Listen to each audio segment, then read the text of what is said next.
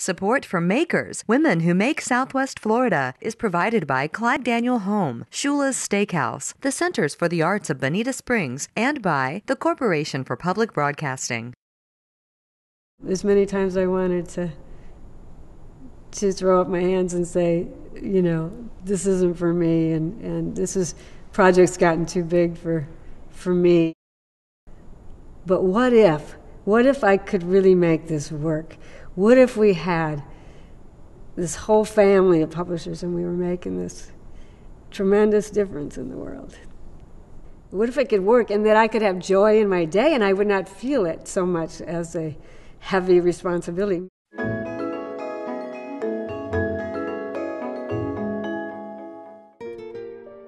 In some ways, I kind of felt like I was a typical baby boomer in that I was looking for more information on natural health and living in a healthy environment. And so I saw the need for a resource magazine, some type of resource in our area that would help educate people about these types of things that people were looking for in personal growth and spiritual growth.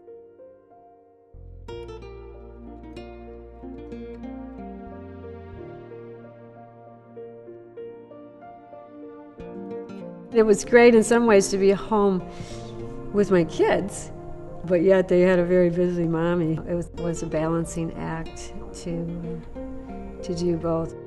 My daughter sometimes tells the story of how all she remembers is this huge, never-ending bag of brown rice in the back storage room. As a franchisor, growing up in a household with 10 people, with 7 siblings, it kind of prepared me for working with a family of publishers and all the different personalities that arise. And it was kind of always a thing to play nice, you know. So, and I think one of my strengths has been just really being able to get along with people and find what's right and what's good in the situation and helping everybody to get along and play nice together. I graduated from Central Michigan University. I started out in marketing and retailing and went into psychology. I ended up with an art degree. I think the creative spark is really the thing that brought me to other businesses that I had started along the way. I seem to have had a kind of a niche for starting businesses around my passions, just small one-person businesses. And we started here in Florida, and then we started branching out around the country. So it's grown very organically.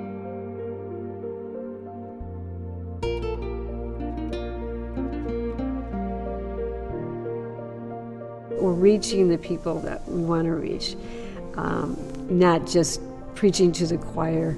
I think maybe women are more intuitive in some ways, the way they approach business. And mostly it's been such a heart business for me, and it's treating other people the way you want to be treated and treating people with respect. I mean, I guess one of my faults might be that I trust people too much, and I expect that they have the same integrity and intention that I bring to a project.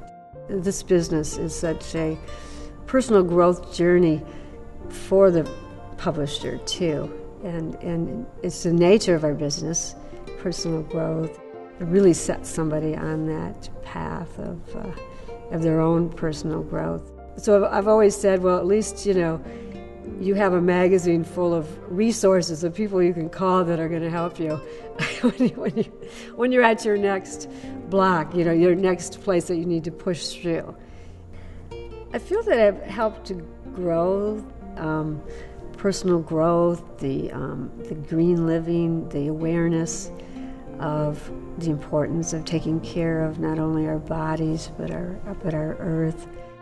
Natural Awakenings has always been a much more powerful energy than I am. It's had an energy of its own, you know, and I mostly have just been trying to stay out of its way.